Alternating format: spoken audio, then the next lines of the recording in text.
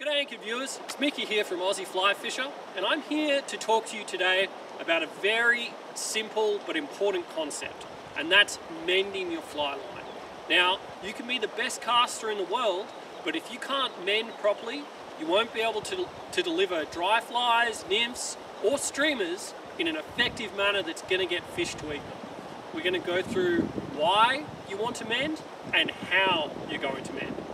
To start off with, I'm going to show you why you want to do a mend. Now, I've got a big piece of fluff here that we're going to say is a big dry fly, and I'm going to cast it across the other side of the river. Now, this river looks quite even, the currents are all pretty well the same, and when I cast across like this, you can see that dry fly lands on the surface nicely, okay? But if I don't do anything, it's going to drag across the surface. It's going to skate. Now, if we want to represent something that's just floating downstream and it hasn't got any type of movement on it, so let's say a dun or something like that, what we want is a drag-free drift for this dry fly in this instance. And you can see behind me, as that fly starts to drift, it starts to drag, it looks unnatural. Fish might still grab it from time to time, but generally we want to start off with a drag-free drift. Now this is where our mend is going to come in. What I'm going to do is cast across the river just like I've been doing.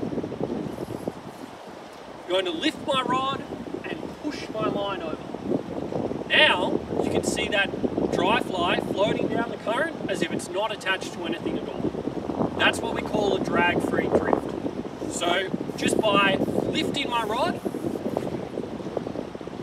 and pushing my line over, I create a big belly of line. And that belly of line gets pushed by the current, and it takes time for it to reach the fly and start pushing on the fly and making it behave unnaturally.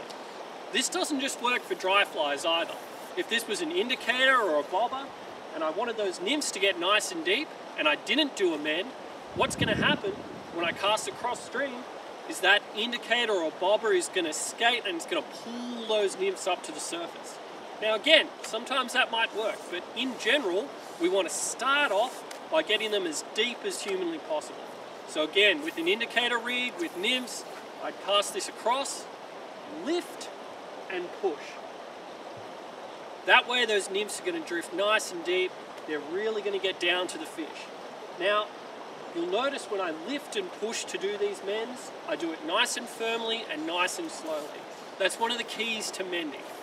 If you try and do it really low, you don't get as effective a mend, and what tends to happen is you pull that dry fly across the surface very violently, which can just spook fish. Or you kick up line on the water and you create that splash too, which isn't any good either. So what you want to do for every mend to start off with is to come up, stop, and push over. That creates a nice big mend. Now in this case, I'm creating upstream mends because I want to reduce the drag on the fly. You'll notice the current's coming down here. I mend upstream against the current. You can also mend downstream if you want to. We might do this in certain situations where perhaps we're streamer fishing or steelhead fishing or doing anything else that involves making a fly move. So if I want that fly to move, I might mend downstream and create more drag. Now that's great sometimes when there are caddis hatching, they skitter across the surface. A bit of movement on those is fantastic. So it's not just the upstream mend that you want to have in your arsenal, you want to be proficient at a downstream mend too. Now the last aspect of mending that you want to look at is multiple mends. So if I do one mend here, so a single upstream mend, I'm going to get a really, really good drift. That's 1, 2, 3, and that's nearly 4 meters of drift off one mend. But now I've started to drag as I get to the tail out of this pool. So if I do my initial cast,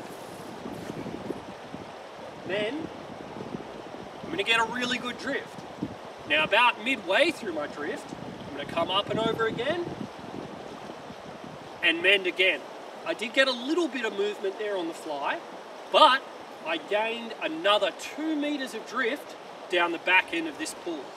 So you can do as many mends as you have to keep your fly in the zone and drifting along nicely.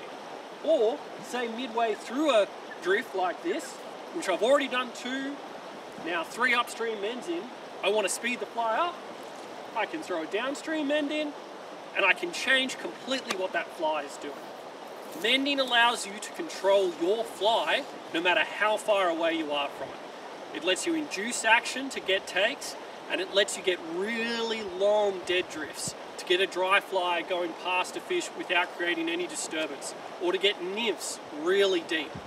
It's a really fantastic tool to use. There's a lot of different variations. We've looked at the upstream and downstream here today, but you can do all types of different fun ones, like little wiggle mends or feeding, but that might come in a more advanced one later on. Have a good one, Anchor Crew. Mickey out.